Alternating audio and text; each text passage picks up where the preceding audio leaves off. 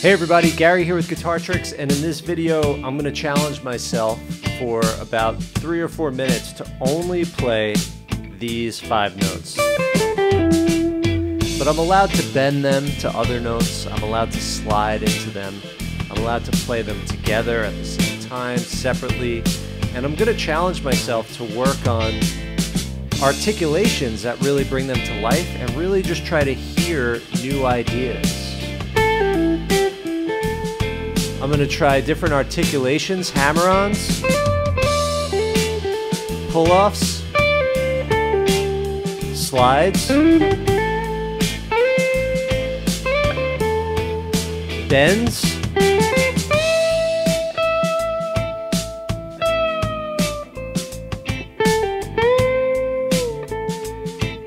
double stops,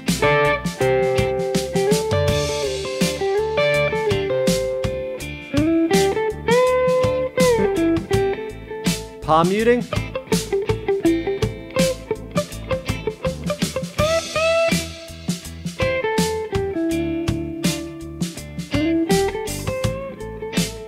but ultimately just trying to play things that I like the sound of. Trying to tell a story. And I invite you to play with me. But I'm hoping to just inspire you to realize you don't need much to tell a story.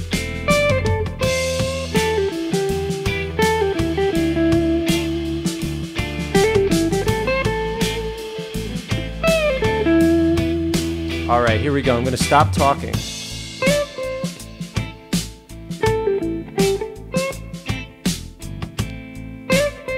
Well, I'm leaving space after each thing I say.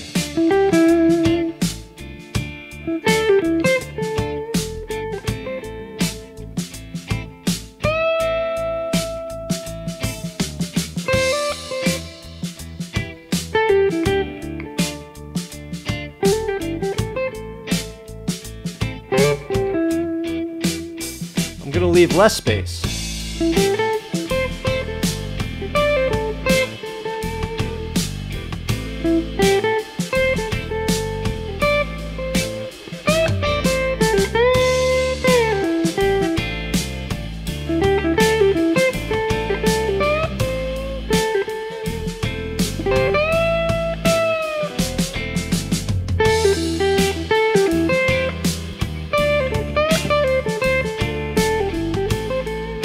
I'm going to take one rhythm and just keep playing it over different notes.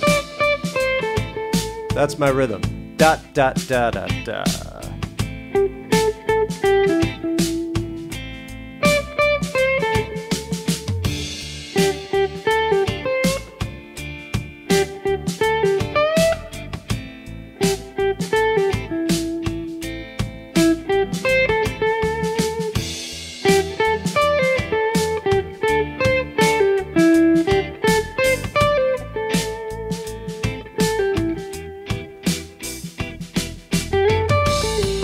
Double stops.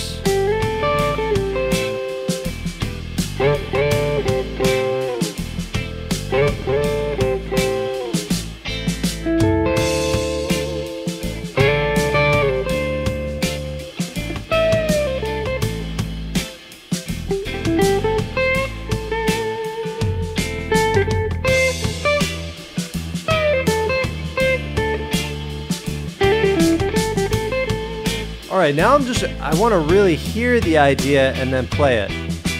Da da da da da da da da da da da da da da da da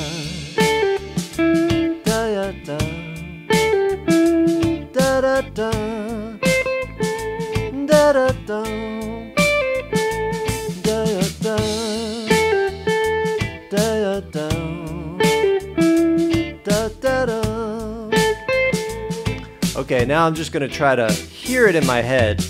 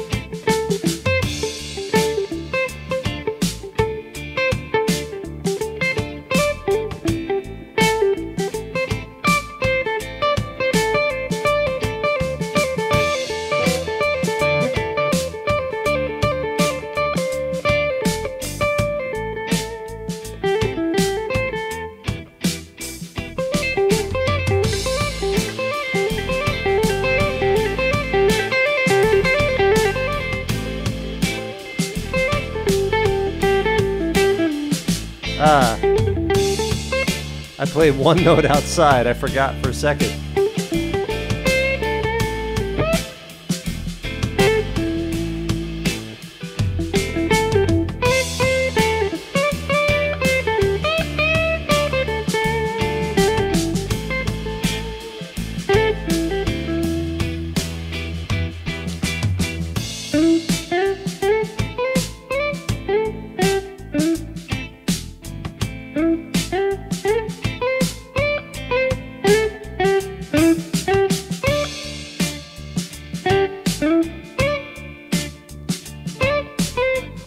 I'm just being playful.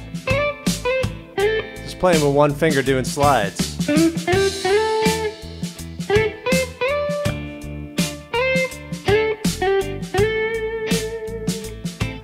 Right? I'm just gonna do some more weird stuff.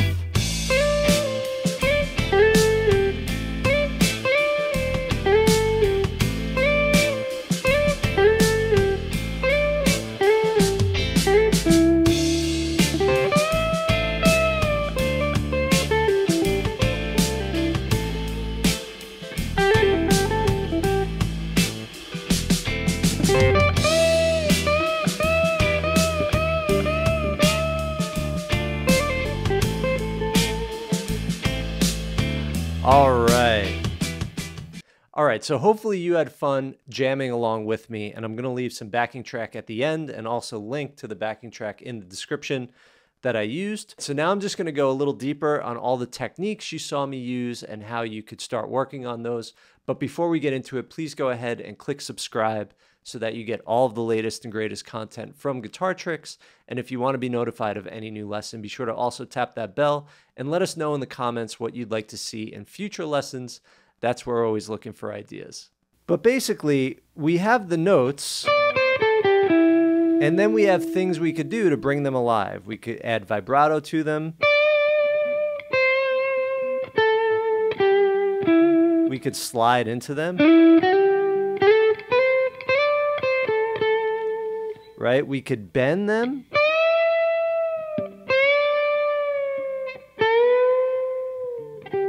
Until they sound good, right? Typically this one, we bend to the sound of this note, up a whole step. This one, we bend to the sound of that note. This one, typically we bend up a minor third, so up to the sound of the 13th fret. Right? We've got different picking techniques, you know, picking quietly and maybe palm muted. Or heavy, and varying that, right? We've got hammer-ons, pull-offs. You know, I did something. That's a good thing to practice. Just take the top two notes, and do one pick, hammer-on, pull-off. And then you could do that on the next string.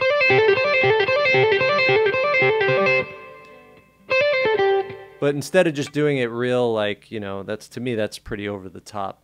Very rarely would I enjoy playing that, but I just did it to demonstrate. But I like to do things like, you know.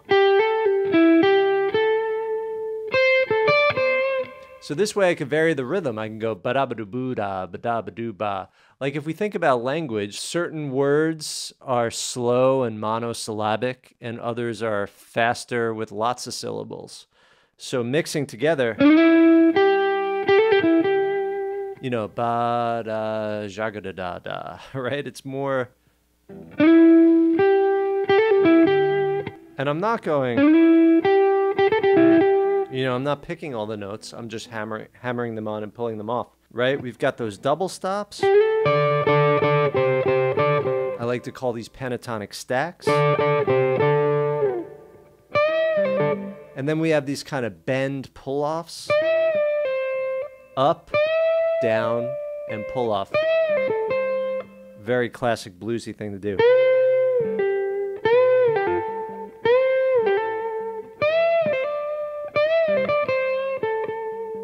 Right? So some of what I'm playing is kind of finger techniques I've learned from learning lots of riffs. And some of it is just trying to play what I hear, and what I hear is from listening to lots of music. But see if you could sing all these notes. Da, da, da, da, da, and then the bent notes. Da, da, da, da, da, da, da, da.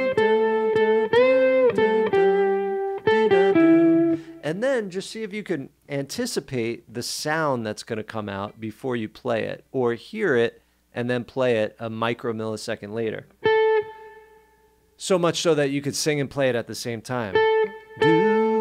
So something like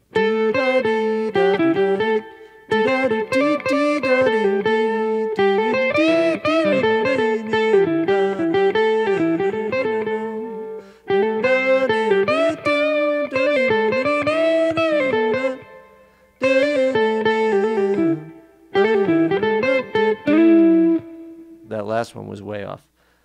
But now I'm going to do it again until I get it. There we go.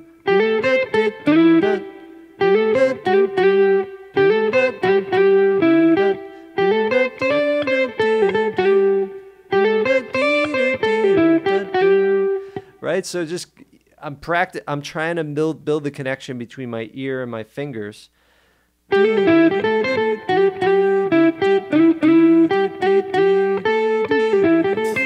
So that I know what's going to happen. All right, everybody. So less is more. See how much you could really get just out of that one pattern.